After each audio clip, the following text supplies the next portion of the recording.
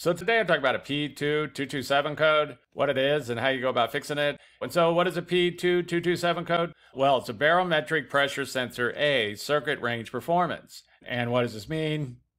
Well, basically there's sensors measuring all the air going into the engine and also the type of air that's going into the engine. There could be what's called a Manifold Absolute Pressure sensor that's just measuring the pressure inside the manifold. There can also be a mass airflow sensor that's measuring all the air that's going into the engine. And there can also be this barometric pressure sensor that's measuring the barometric pressure. For example, if you're driving around at sea level, but then you drove the vehicle up a mountain and the elevation changed, then the pressure is also going to change as you go up the mountain. And so this barometric pressure sensor could pick that up. It reports that information to the computer, which then will adjust the air-fuel ratio mixture that's going into the cylinders. But when you get a P2227 code, the computer's seeing some kind of problem with this sensor, and so it's got to be troubleshooted to know why. And one thing to note about these sensors is that they can't be separate, they can't all be built in together. Sometimes two can be built in together and another one separate. Some vehicles won't even have one of these sensors. So it's really going to vary. It's just going to depend on the vehicle, the year, the model, different things like this. So if you do go to work on your vehicle, be sure to get a diagram where all these sensors are located and what's going on with it, because just keep in mind, there will be differences. And so what would be some possible causes of a P2227 code? Well, the first thing that could cause this is a dirty air filter. If that filter gets real dirty, it's going to block the airflow going into the engine, and that's going to cause problems. It could throw those sensors off. So the first thing to do is be sure that the air filter looks good. Then the next thing that could cause is that sensor has just gone bad and just needs to be replaced. If you have a good OBD2 scan tool, there's some different ways to go about testing these sensors. There's some good YouTube videos on that.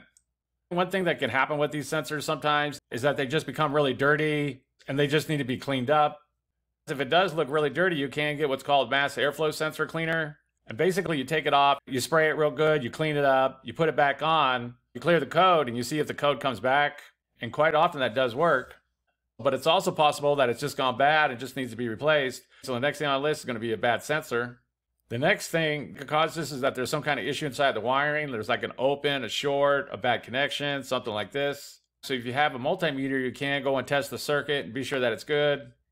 If you do go to work on your vehicle, you will need to get a schematic or a diagram to know for sure what's going on inside the wiring. But basically you go and check it, be sure you're getting voltage, be sure you got a good ground. And be sure the sensor wire that's going back to the computer, that it's good, that it doesn't have no opens or shorts or anything like this. Because the next thing that could cause this is some kind of wiring issue. And the next thing that could cause this is a vacuum leak. And basically when this happens, all the air going into the engine should be going in through the throttle body. But if it doesn't and there's a leak somewhere, like a loose hose or a bad gasket or something like this, and the air is getting in around the throttle body, then this is going to cause a leak and it can cause issues and it can throw everything off. There's some different ways to go about testing for a vacuum leak. Some mechanics will start at the engine and they'll get like a spray, like starter fluid, and then they'll go around the engine or wherever they think the leak might be at, they'll spray the spray. And if the engine idle changes, then they know they found the leak, they know what they got to go and fix. And another method is the smoke machine method, where basically you use a smoke machine and you feed smoke into the intake. And wherever that smoke comes out, you know you found the leak, you know what you got to go and fix. So there's some different methods to go about trying to find a vacuum leak. But the next thing that could cause this is a vacuum leak. And the last thing on the list is going to be a clogged up exhaust, like a bad catalytic converter that's all clogged up. Basically, if that catalytic converter goes bad and it gets all clogged up, then the engine's going to be working harder to try to push all that air out. And this can cause the air to back up and it can throw those sensors off. Usually if that catalytic converter has gone bad, then you're going to be getting other codes. You'll be getting like catalyst codes, or O2 sensor codes, or things along these lines. So if you are getting other codes, be sure to pay attention to that. But the last thing on the list is going to be a clogged up exhaust.